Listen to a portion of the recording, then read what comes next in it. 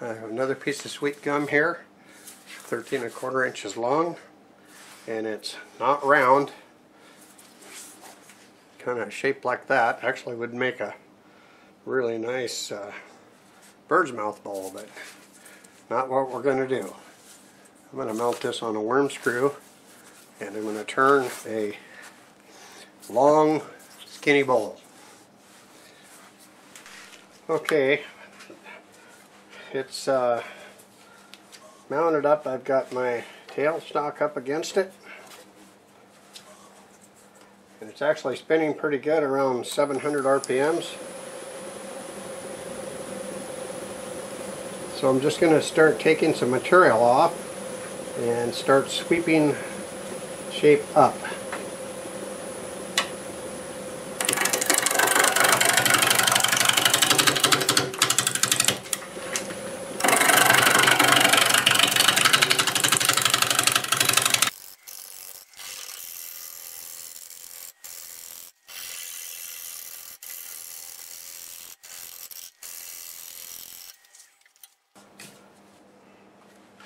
I'll go from the other direction now to try to save that bark.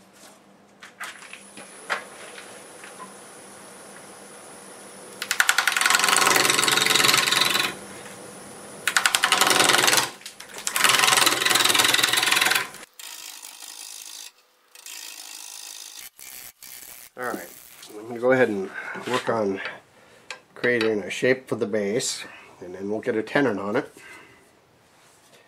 and then we'll go from there.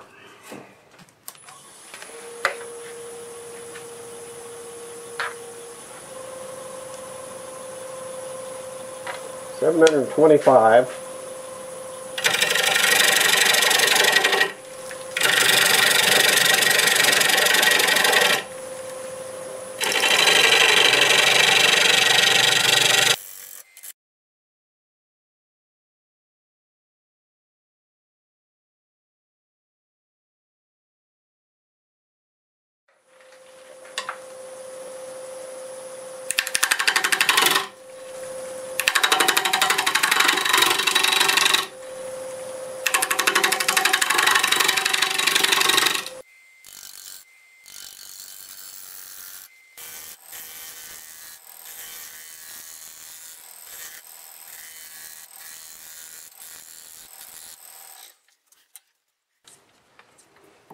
We'll leave that bark there.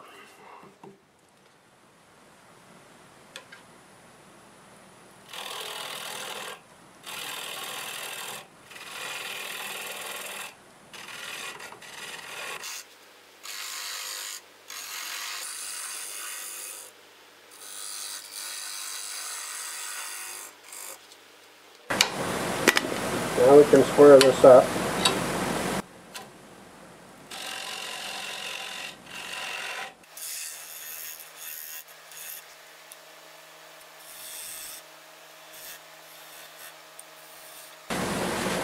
That should do it. Well, this is pretty darn smooth right now, so I'm going to go over it with my negative rake scraper, and we just be almost ready to flip it around.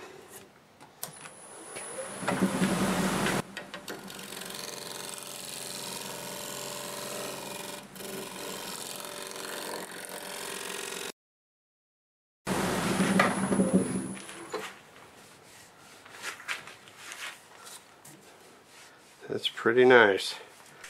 Okay, this is pretty smooth from the scraping. I'm going to go over it with 80 grit. I might be able to sand just a little bit right in here while it spins if I turn it fast enough. But I think I'll be doing a lot of sanding like that, and maybe I'll just do all of it that way because there's not that much. So that's what I've decided to do. We're just going to sand it like this.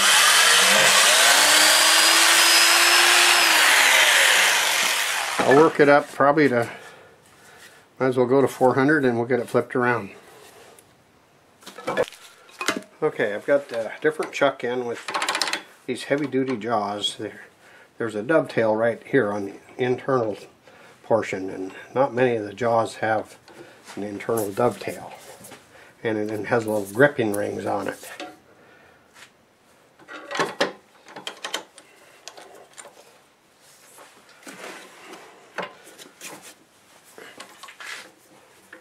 Push that up against the face of them jaws and then tighten it up.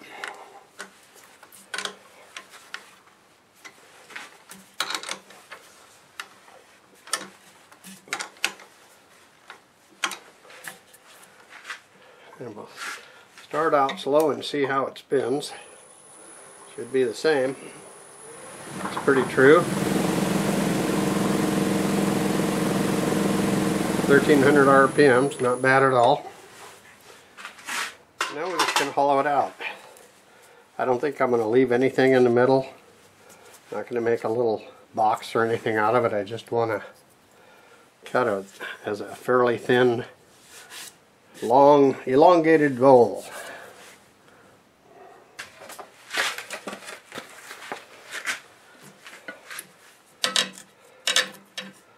And we'll start doing it.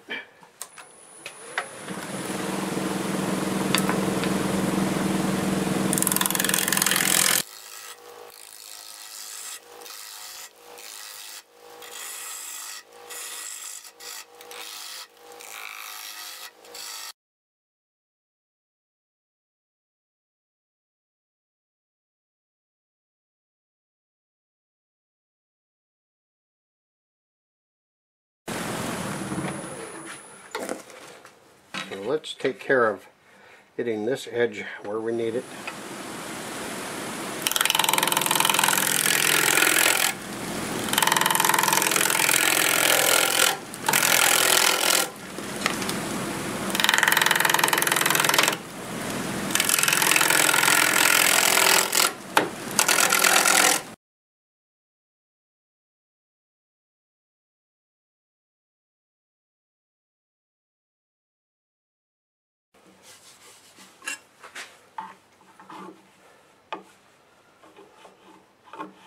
That's close.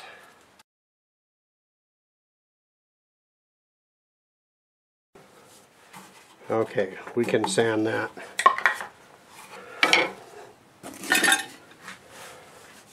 So now we'll go from here and get over into this area. Get that wall where you want. You don't want to cut this away before you do all of this.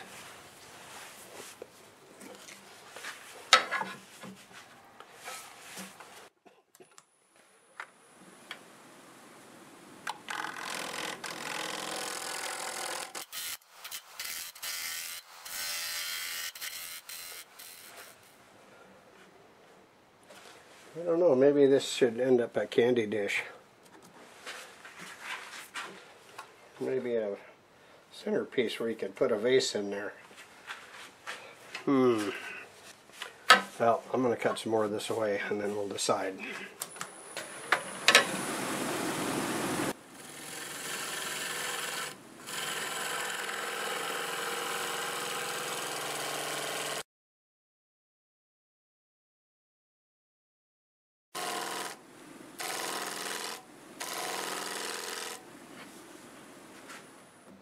Okay. One way or another, come back and finish it tomorrow. I'm going to grab my face shield. Runs real good at 1400.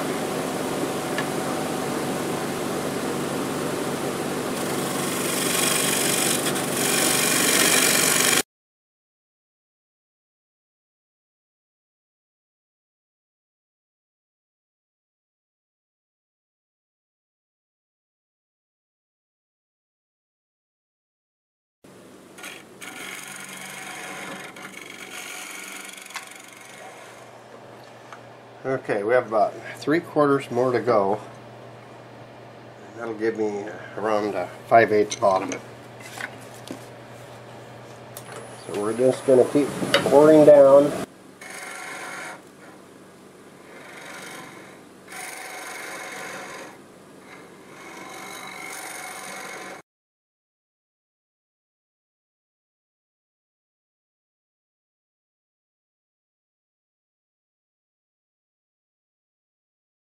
That's really pretty wood in there. Well, I don't know if I want to leave this or cut it off. Okay, a decision has been made. And I didn't have to make it all by myself. Somebody just gave me this and said, will that fit in here? Well, it will real soon. Let's see how far down. That's just about where I was going anyway, so let's go ahead and clean this up so that fits in there nice. And we may have success. Yippee! I'll get this fit. I'm going to go celebrate with a cup of coffee. I think all this twisting in the video is from my camera. I finally reset it and found that the auto focus was messed up. Okay, it fits and looks good. That's about as far as I want to go down. I don't want to take the bottom anymore. Plus I'll need to put a little clearance underneath it, so that should be good. I'm going to go ahead and start sanding it up, and I'll be sanding all of this without the lathe moving. I can sand this and the inside with it turning, but not this. Use my 2-inch here like this and just go around and sand it. It actually sands really nice. So I'll be back when that's sanded up and this, and it'll be time to put a finish on it. This went quite well. It's all sanded up and I'm ready to put some finish on it. So I'm going to use the polyacrylic, but I'm going to use the Minwax sanding sealer on it first. It's also a water base.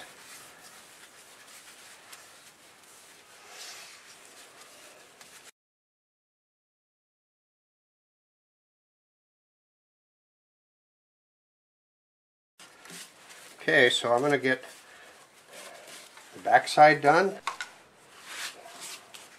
So let it dry really good, sand it, and maybe get another coat or two of sealer on it. I'll get the finish on it, and we'll be back when it's time to remove the tenon. Okay, I've got a block that I just turned to fit this in particular, but I'll be able to use it for other things. I'm going to use a piece of the padded non-slip material, and it's going to be somewhat of a friction fit, and I'm hoping I can pull the tailstock away and do the final cutting and sanding. I'm just tightening up and squaring it up against there. It's not an extremely tight fit, but enough that it should hold it. Let's see how it turns. Well, that's not bad. Alright, I'll get the tool rest around and we'll get all set up and start to cut that off. Okay, start out with a 1/2-inch bowl gouge and remove most of it. About 750 RPMs.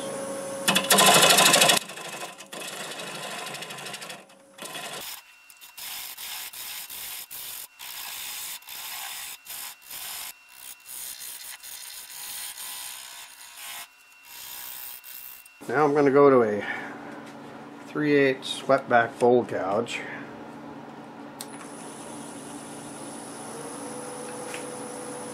And we'll still be at about 600.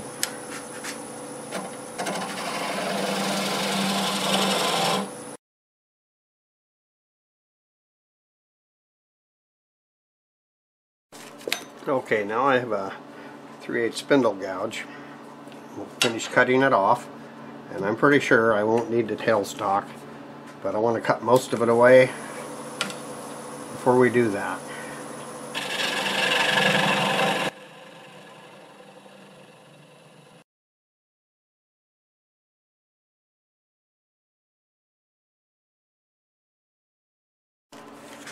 So I'll go ahead and finish all of this sanding here off the camera, and I'll come back when we're all finished. Here's the finished sweet gum turning from a piece of the tree that we had cut down about 8 months ago. finished 12 7/8 across this way. The middle's 5.5 inches and this end's 6, so it has a little taper to it. This is 3 3/4 tall there, and that's 3 inches. So this is higher than that, and that's 2 5/8. And all of the bark stayed on nicely. So it has a nice live edge going around it.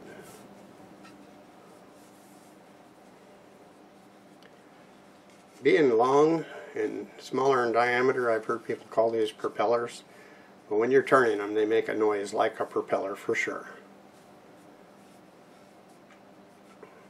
I didn't have any intentions on leaving this area here, but I saw this grain right there and I really liked it. It has a line that comes up and around through there, runs from one spalted area to the other into this one. I had to keep it. It's all about the grain.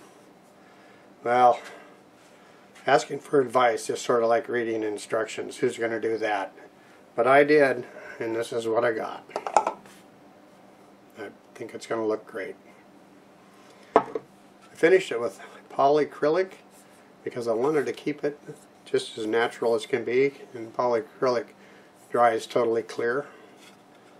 Wipe on poly will give a slight tint to it, which I really like a lot anyways. But this just has its own look with this grain. It's beautiful grain.